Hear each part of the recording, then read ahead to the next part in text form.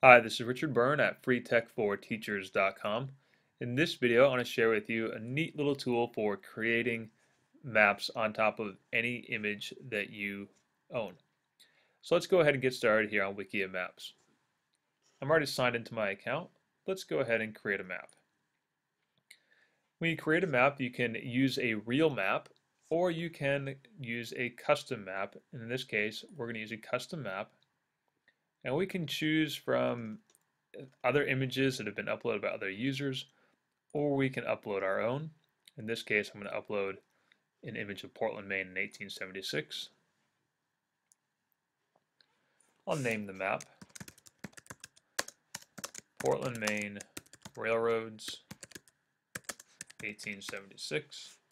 For my template name, I'll just use the same as the name of the map and click Next. Now let's give it a parent category. We'll say location, and our pin category here, we'll just call it Maine, USA.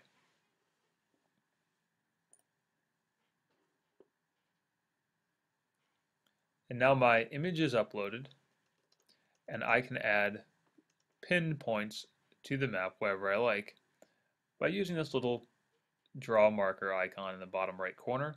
Click it once. Let's go ahead and put a marker there. And we'll say it's a bridge connecting Portland to South Portland.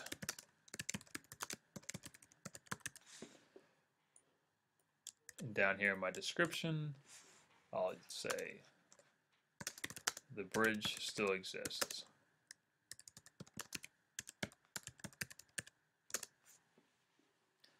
And save it. Oh, forgot to set my pin category. Pin category is Maine, USA, and now let's save it. And you can see there's my little pin mark on there. Now, again, you could upload any kind of image. It could be a drawing that your students have made to represent a fictional place in a book that they've read. Wikia Maps makes it easy to add these pinpoints to any image at all. And if you want to embed the map into your classroom blog or website, just grab the embed code here and copy and paste it. So that's Wikia Maps, great tool for creating custom maps quickly.